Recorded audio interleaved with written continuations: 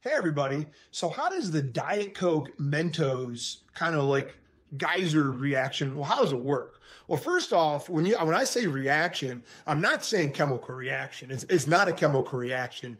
Nothing is being made. There's no products and reactants. Everything that was in the beginning is also at the end. So do know that it's more of a physical change, okay? So first off, Diet Coke has carbonation in it. So there's literally CO2 that's jammed into the liquid and it's a solution.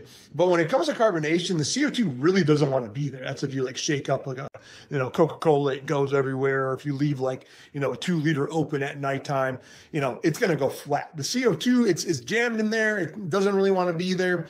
While other solutions, a mixture that's even throughout, it's called a solution, by the way. Other solutions kind of hold together a lot better. But when it comes to like forced gas in a liquid, once again, it doesn't really want to be there.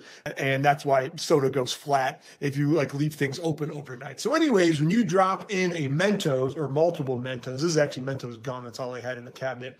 I just want to be honest with you guys. But when it comes to Mentos, pretend like this is Mentos. On Mentos, these little divots and little like microscopic, like little kind of like craters, and they're called nucleation sites. I'm going to put this down.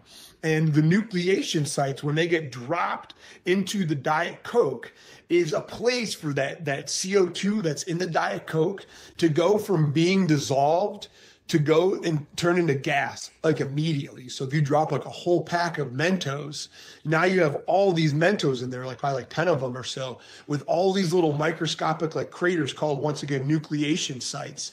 And that dissolved gas, that's that carbonation, immediately released. And once again, when there's like 10 of them, you have an immediately release of all this gas like that. And that's what creates that Diet Coke geyser, once again, when the Mentos go in. So not a chemical change. You're just taking that CO2 that's inside of the Diet Coke and it gets released immediately from when they contacts that nucleation site on all those Mentos. And the reason why Diet Coke works so much better than like regular Coke is the sugar in the regular Coke kind of like blocks the reaction or the physical change. I should get the physical reaction, not the chemical reaction. So the Diet Coke works so much better. So once again, it's a physical change and it's nucleation sites on Mentos that release the CO2 that's in the carbonation of the Diet Coke. So hopefully that made sense and stay curious.